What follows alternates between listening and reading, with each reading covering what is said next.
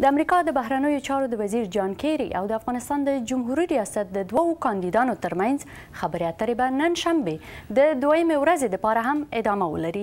د افغانستان د ټاکنو نه وروسته جنجال او د تقلب ادعاګانې دغه هیواد له سیاسي ستونزو سره مخامخ کړی دی.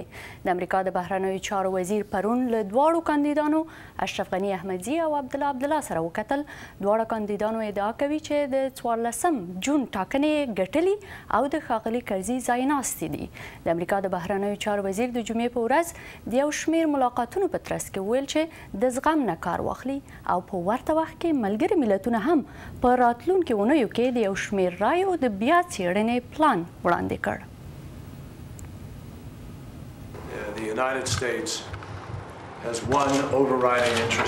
امریکا دلته یوه ډېره مهمه ګټه لري او هغه د افغانستان خلک دي. افغانستان یو داسې حکومت ولري چې د ټولو افغانانو لخوا ومنل شي او هغه د یو مشروع او ډیموکراتیک بهیر په ترڅ کې جوړ شوی وي.